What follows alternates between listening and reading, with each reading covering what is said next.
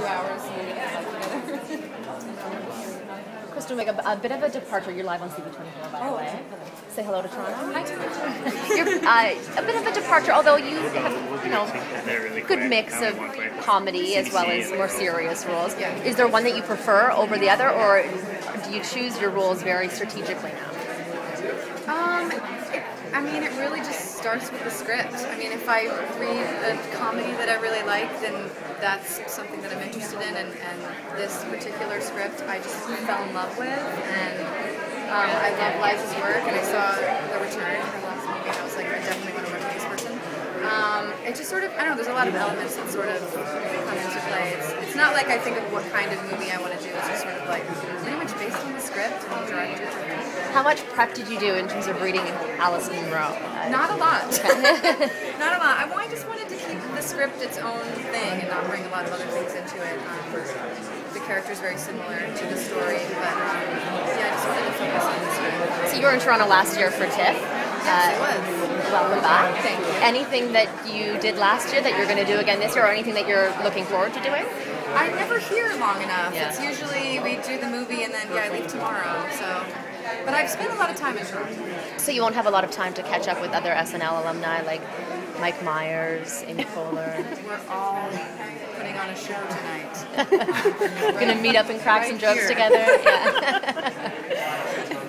Well, welcome back to Toronto. Thanks, and guys. Liza, can I ask you a quick question about working with Kristen Wiig, and how great was that experience? It's a total thrill. She's really just a beautiful performer, and she really knows how to create a character. And she's also very supportive of other actors and also of the whole production. And I think because she's such a good partner, we were really able to make the film that we wanted to make.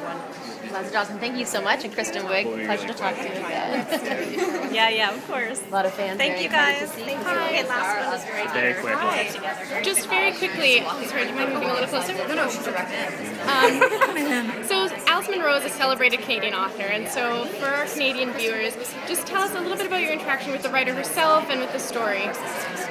The screenwriter brought me the script actually, and so I've never had any direct interaction with Alice Munro, but I love her work, and I think she's really possibly the most important writer alive.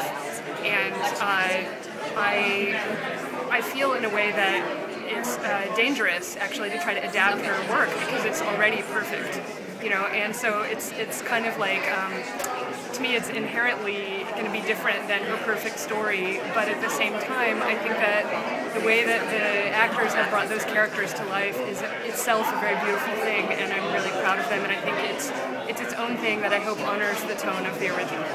Okay, thank you. And Kristen, Just second that. and acting in the role, what was that like? Amazing. I mean, I hope that that she's happy with the performance and the way I portrayed her character. And I don't know. I'm really excited to see it on the big screen with everybody. And I don't know. It's just an amazing experience.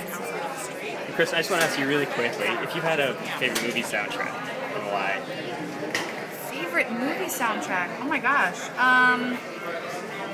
I can't think. Pretty in Pink's pretty good. What is it about Pretty in Pink? I have it and I enjoy it, and you should get it. Thank you. Thank you.